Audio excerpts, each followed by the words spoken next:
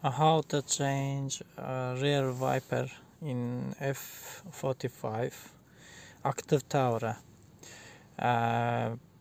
Based on documentation, we can switch the car on and then off, and if we keep this button, which is for wiper, up and keep 3 seconds in up,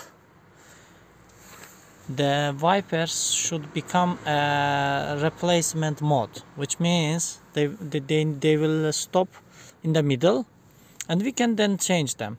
However, in Active Tourer, front wipers doesn't need any additional action, because actually you can change them without any issue.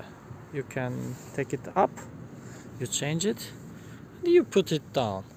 However, most of the versions of BMW, this part is on the mask, so you are not able to get it this position. So you keep pushing the button upside, and then wipers become the top, and then you can take it off and change. However, in my car, I had an issue with a rear wiper, which is here. As you see, nothing to change because it's under the spoiler. You see it now. So how I did, the documentation which suggests doesn't help me. So how I did it, just simply when I turn the rear wiper on, it's going from under the spoiler, going this direction and coming back, right?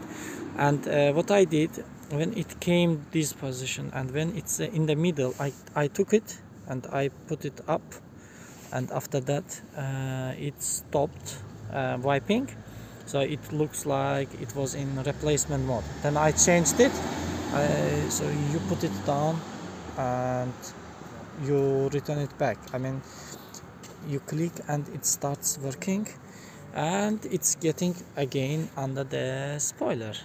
I'm not sure if it's the recommended way or not. Hope this video helped somebody, because a couple days I am struggling how to do it, because based on documentation and I drive, when you push the button up, it should come this point in the middle and stop there, and then we can change it. However, it's not working for my car.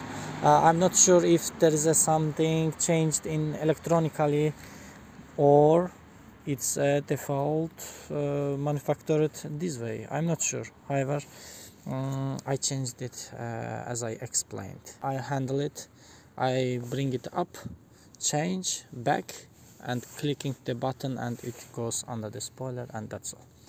Thanks for watching. Bye.